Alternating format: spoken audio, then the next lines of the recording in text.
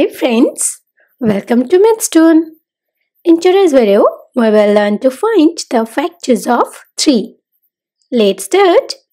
Firstly, we will express 3 multiplicatively in all the possible ways.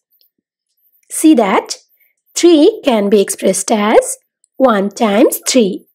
And this is the only way in which we can express 3 multiplicatively. So we have the factors of 3 which are 1 and 3. So the total number of factors of 3 is 2. Now if we look at these factors, we can see that 3 here is a prime number because 3 has the divisors 1 and 3 itself. So we can say that the prime factor of 3 is only 3. Thank you for watching. Please like and share this video if you find it useful. Leave your comment in the comment box. Do not forget to subscribe this channel.